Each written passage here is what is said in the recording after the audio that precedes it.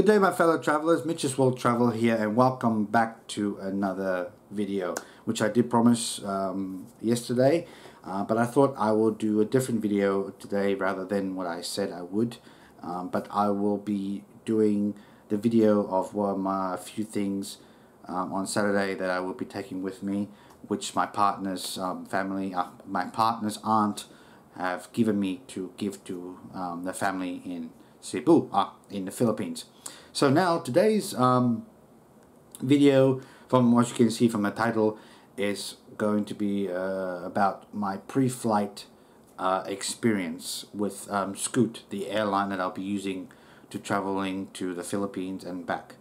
But I will be doing an updated video of my experience in flight and after, and vice versa, from Cebu to Perth. So so that you guys will know what Scoot might be like. But then again, each person's experience with an airline will be different, totally be different. But with my experience so far, I will have to say it's not so good. There's only 2 pros so far to it, and the rest are cons. But especially in my opinion, I think they are cons. So first pro thing is that I will give to Scoot is the prices of the tickets. It's very cheap. It's more, I think, it's more of a budget orientated airline, because weeks leading up to me purchasing my ticket, I noticed that on Tuesdays with Scoot, it's the cheapest day to buy tickets.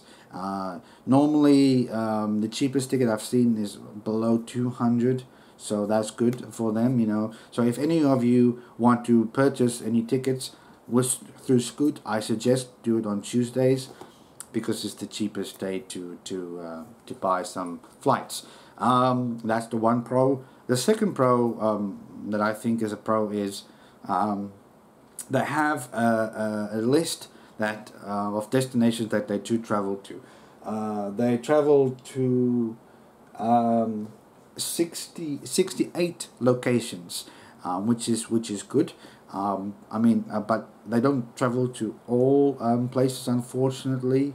But it's not really a con. But you know, they could probably in the future add more destinations, or maybe take away with, who knows. But that is one big pro for me, is that it automatically lists the locations that it does go to.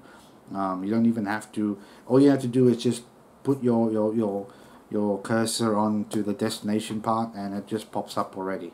So that's good for them. So that, unfortunately, that is the end of the pros of it. The cons of it is customer service so far has been terrible. Very, very terrible. Apart from today's one, but weeks on end when I was contacting Scoot, the customer service were terrible. People sounded very rude, arrogant, had an attitude. They just were very short with me, which I didn't like. So that is one con that I do not like about their customer service. But then again, now that I think of it, it's probably to do with each person, how they feel on the day, but is unacceptable regardless. You're supposed to be, you know, friendly and helpful to your customers when you call them, you know, so when they call you, sorry.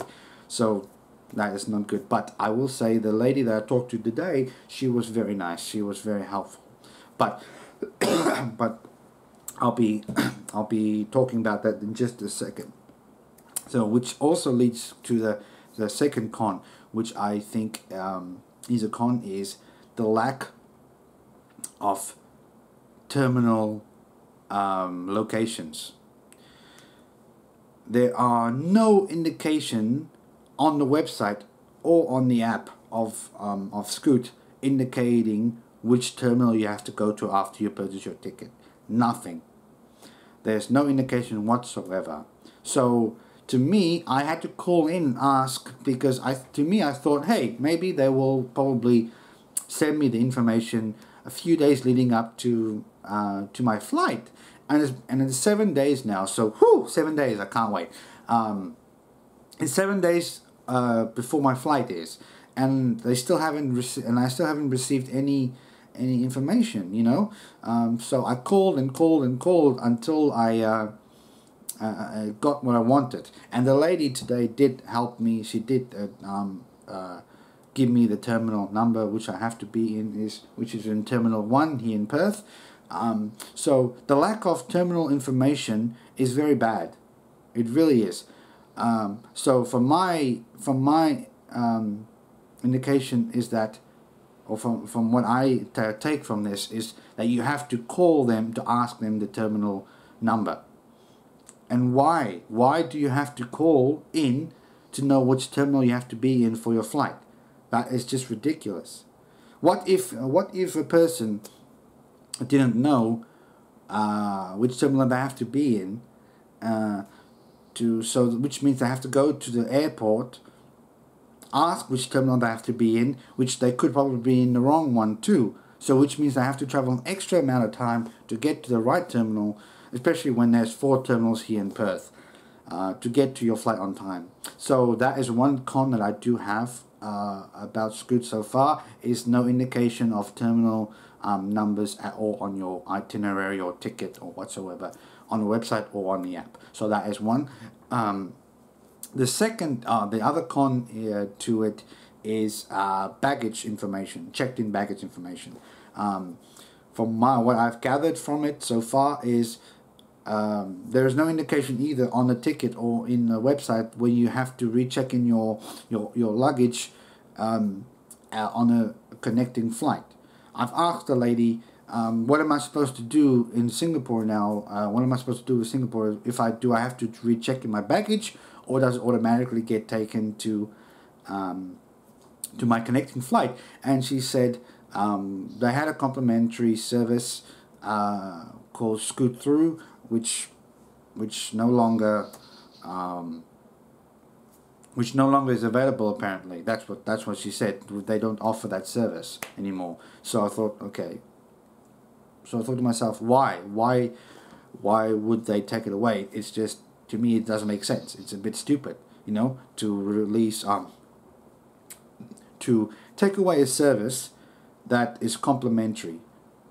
So that service did what that service did, from what I gathered from it, is it takes your bag automatically to the next connecting flight, and you have nothing to worry about. You just have to go to your gate and wait for your flight. So now, how are you supposed to know if you have to recheck in your luggage or not?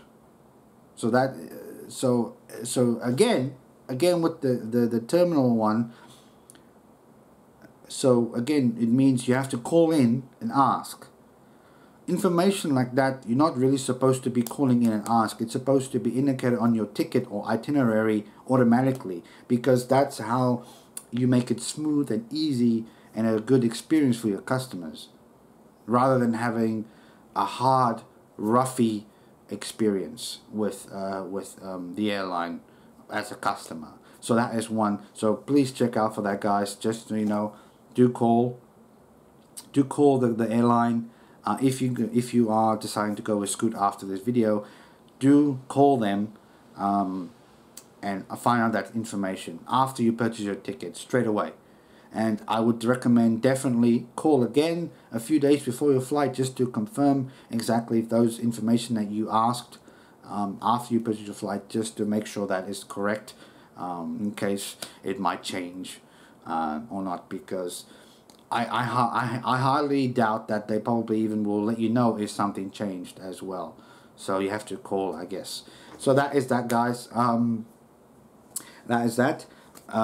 If my experience so far with Scoot is not a very good one, but like I said, it can change with my in-flight experience and after and back from Cebu to Perth.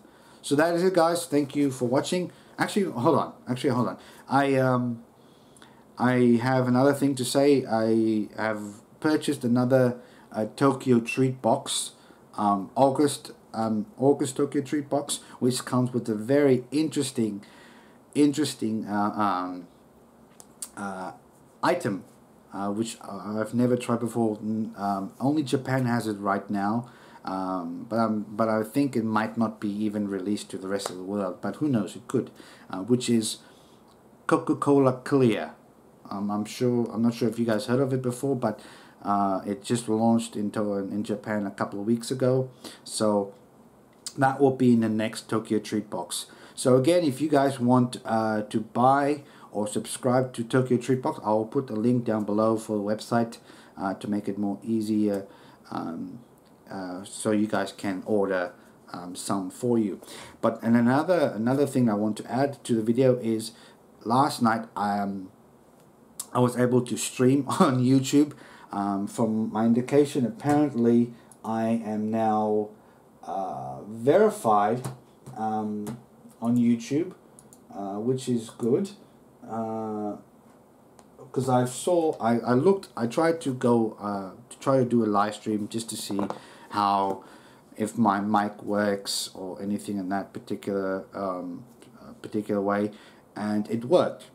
And I was able to live stream for a couple of minutes just to see if everything runs smoothly, and I was using Google Hangouts. But first, before I used Google Hangouts, I was using an encoder called OBS Studio. That is a very good capturing software. If you want to capture gameplay or capture anything you're doing on your computer, you can use that. It's for free. You don't have to pay it for anything, but it also does live streaming. So I'll most likely be using that, the OBS Studio, and Google Hangouts or Google Streaming Service as well. So if you guys want to use that, I will put a link down below for you to download OBS Studio if you do want to be using that. So that is it, guys, for the video. I hope you did enjoy. Like, comment, and subscribe if you haven't done so already. And always remember, guys, the world is our holiday. We can go anywhere, we can have fun anywhere we like. So I'll see you guys in the next video. Bye.